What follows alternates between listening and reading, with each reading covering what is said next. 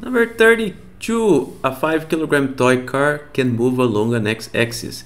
This figure here gives Fx of the force acting on the car, which begins at rest at time t equals to 0. The scale on the Fx axis is set by Fxs equals to 5 newtons. In unit vector notation, what is vector p at letter A? T equals to 4 seconds, B 7 seconds, and C 9 seconds. So we have to remember the relation between the impulse and the change in the linear momentum. Okay, so that's the equation that we are going to use. So since it begins at rest, we know that the initial momentum is equal to 0. So the impulse will be equal to the change in the momentum, which is equal to the final momentum minus the initial momentum, and so this is 0.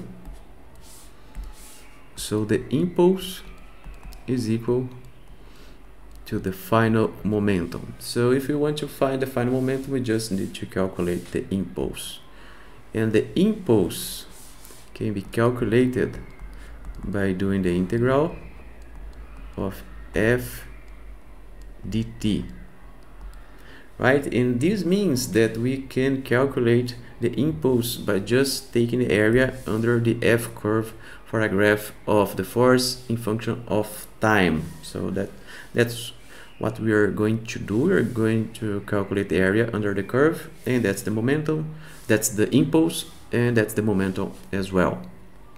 Okay, so one thing that we should take care of is that the problem wants us to give the answer in unit vector notation, and as you can see, everything moves along the x-axis, so everything will be in the I direction. Don't forget to add the versor, or else you're going to lose some points. So for letter A, let's see, we want t equals to 4. So we have to calculate this area over here. So to make it easy, I'm going to split it into two different areas. This triangle over here and this rectangle over here. So the rectangle, the area is equal to, let's see, this is 5, right? So this is 10. 10 times 2, 20. And the blue area is 2 times 10 over 2 because it's a triangle, so that's 10. So if you sum everything, the impulse is going to be 30 Newton second. That's the impulse. So if we have the impulse, we have the linear momentum as well, which is 30. So the linear momentum is equal to 30. Let's change the units here because that's the unit that we use for linear momentum. It's a little bit different than impulse, although they are the same.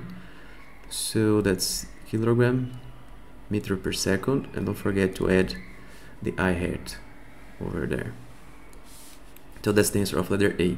For letter B, we need to add this area here, and this one over there.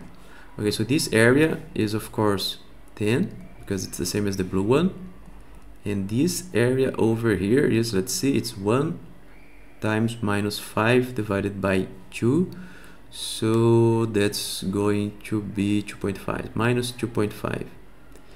So we have to sum 30 plus 10 minus 2.5, so the momentum is going to be 30, 40, 37.5 kilograms meters per second in the I direction.